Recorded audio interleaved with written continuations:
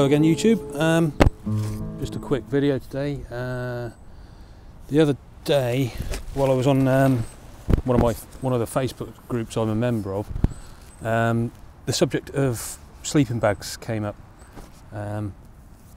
mostly about compressing them down to a sort of manageable size so it takes up less room in your pack.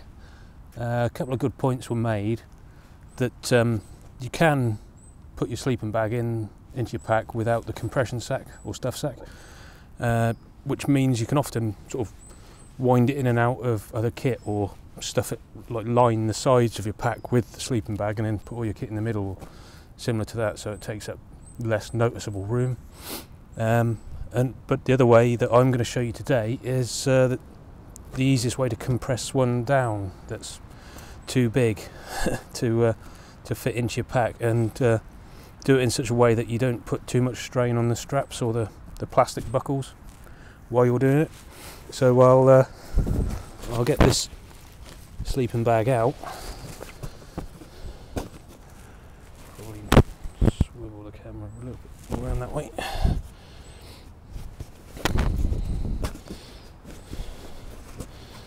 So I'll undo this. And this is just a 3-season bag, or 3 to 4 season I think it is. It's supposed to be extreme rating of -12 or something, but it's not overly warm. It's a Challenger Proforce Highlander, same company, Challenger Light 200. Right, so this is the sleeping bag, and you can see it's reasonably padded. And it's a normal sized sleeping bag. It's not a small lightweight thing or anything. Just fluff it all out just to make sure it's all, well, a little bit more fluffed out. When you store your sleeping bags, you shouldn't store them in your stuff sacks. They should be opened out like this, because otherwise over time the insulation gets compressed and they lose all of their insulation value then, and don't keep you very warm at all. So let's just have a look, see what's, I think this said the weight on this one. Yeah, 3 to 4 season, and the weight is completely missing off of there. I think it's about 1.5 kilos, this one.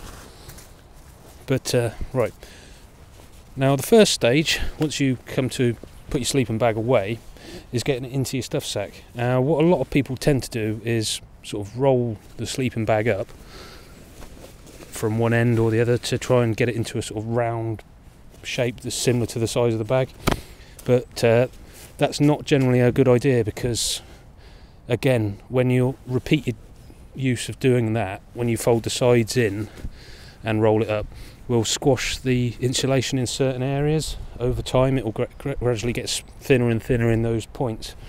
So what you're supposed to do is just start with the bottom, because it's easier, is literally just grab it and stuff it into the pack like this, and just do that in a completely random way, and that way over time the insulation is getting compressed slightly different directions at different times every time you use it, so it's not going to sort of wear one point particularly thin more than another. So that's the original reason why these were called a stuff sack before they started adding compression straps to them. So once you get that in, squash it down a little bit, pull up the draw cord. So this one's actually got a little flap to stop it poking out the top, but it doesn't matter about that. So do up the draw cord, move the straps into the position they're supposed to end up in, roughly, so you can tighten them up slightly while they're in that position. See, this is reasonably compressed still, because I haven't had it out for long enough to sort of air it properly, but what you should do is, once you've got it like this, is lean your weight down onto it and then pull the straps up.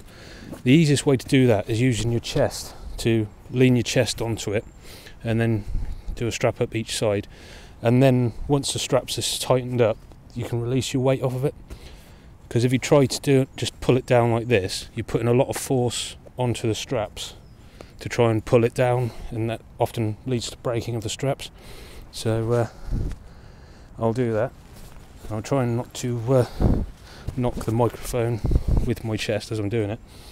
So you want to lean into it like that, and as you can see it squashes, and then pull the straps down, turn it, lean it, pull the straps down. So you could do this both ways up.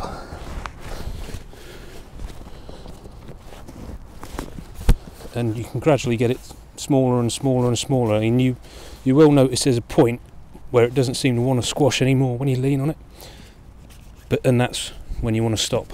So you can lean against a stump or a tree or whatever like that rather than lean onto the floor, but I just find it's easier that way. So yeah, that's basically all I was going to say about compressing sleeping bags. And as I say, doing it that way doesn't put too much strain onto the plastic buckles. So if you just try and pull them straight down there, it will often break the plastic buckles, but compressing it, then doing it up, and then releasing the pressure will normally be fine for them. So unless they're really cheap brittle plastic buckles, I suppose. But most half decent quality sleeping bags, I mean, this wasn't a particularly expensive sleeping bag, this one, compared to what a lot of them are, but never broken any of those, and I've had several of these make of sleeping bags. So the more padding you have in your sleeping bag, the more you'll be able to compress it. The more insulation there is, the more you'll be able to squash that insulation down.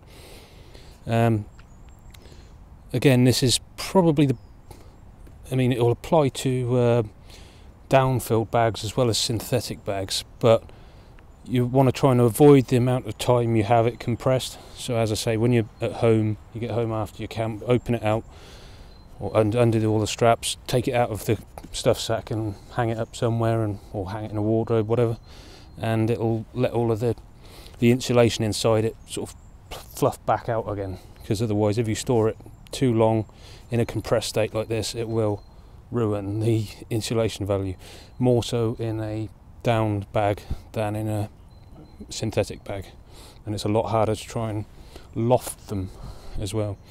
So I hope that's been of some use to you, and see you in the next video. Cheers, bye.